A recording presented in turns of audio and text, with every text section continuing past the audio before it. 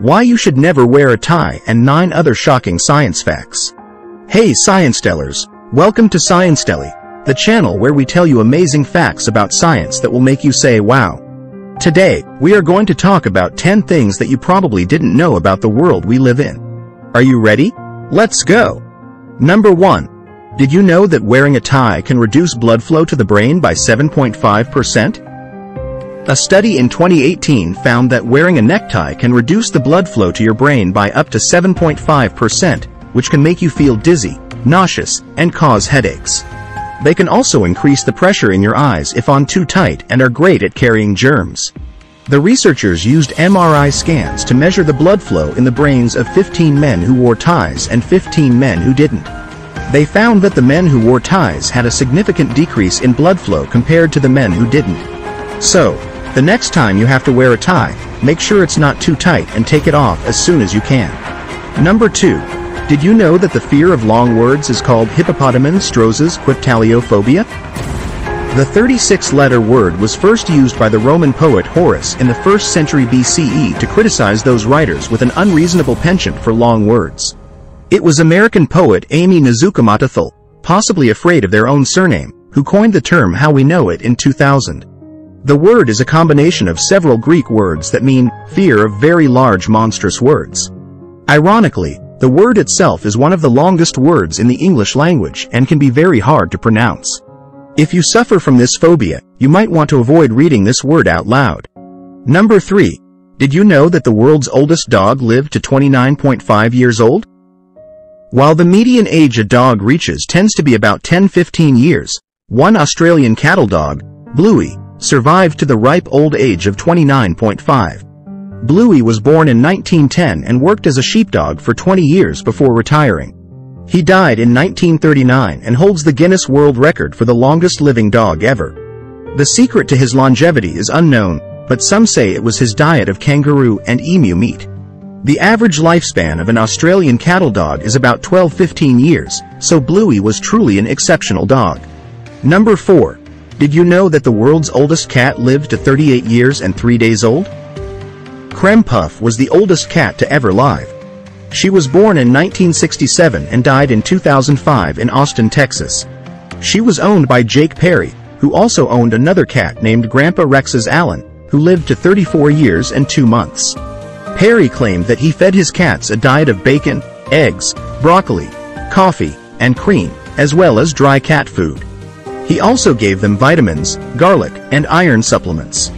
The average lifespan of a domestic cat is about 15-20 years, so Cream Puff and Grandpa Rex's Allen were truly remarkable cats.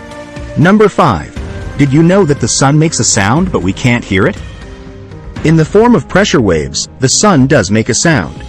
The wavelength of the pressure waves from the sun is measured in hundreds of miles, however, meaning they are far beyond the range of human hearing.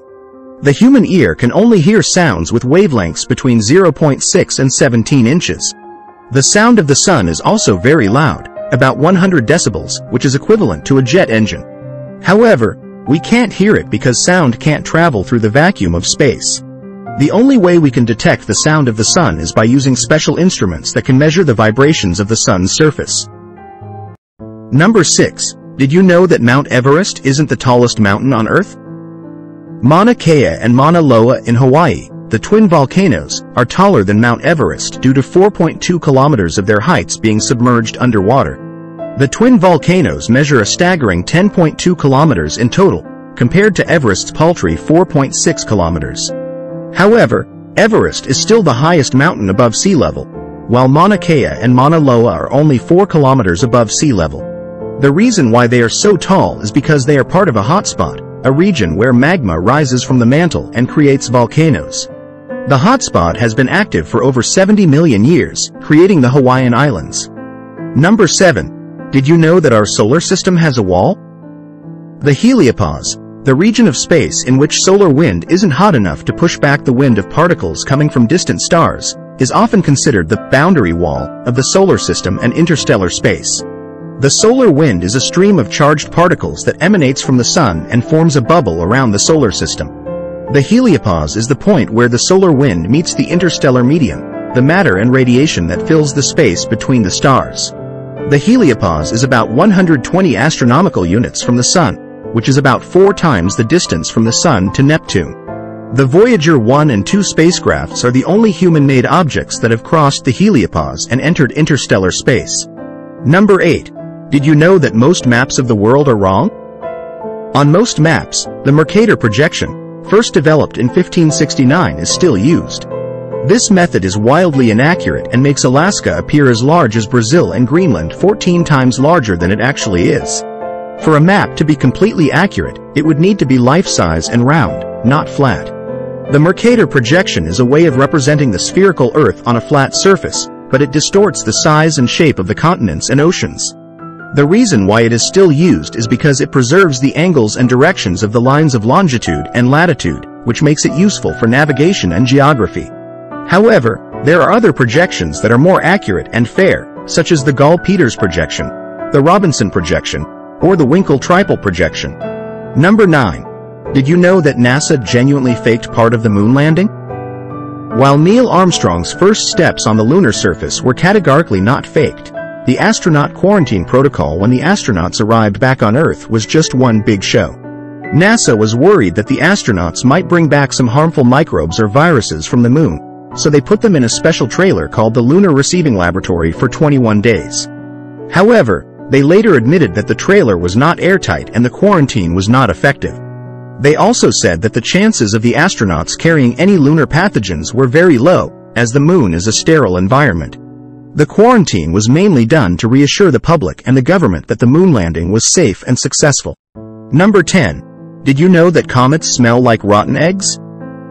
A comet smells like rotten eggs, urine, burning matches, and almonds. Traces of hydrogen sulfide, ammonia, sulfur dioxide, and hydrogen cyanide were all found in the makeup of the comet 67P, Churyumov-Gerasimenko. Promotional postcards were even commissioned in 2016 carrying the pungent scent of a comet. The smell of a comet is caused by the volatile compounds that are released when the comet gets close to the Sun and heats up. These compounds are the remnants of the primordial material that formed the solar system 4.6 billion years ago. By studying the smell of a comet, scientists can learn more about the origin and evolution of our cosmic neighborhood. So, there you have it, 10 amazing facts about science that you probably didn't know. We hope you enjoyed this video and learned something new. If you did, please give us a thumbs up and subscribe to our channel for more ScienceTelly videos. And don't forget to share this video with your friends and family, and let us know in the comments which facts surprised you the most. Thanks for watching, and see you next time on ScienceTelly.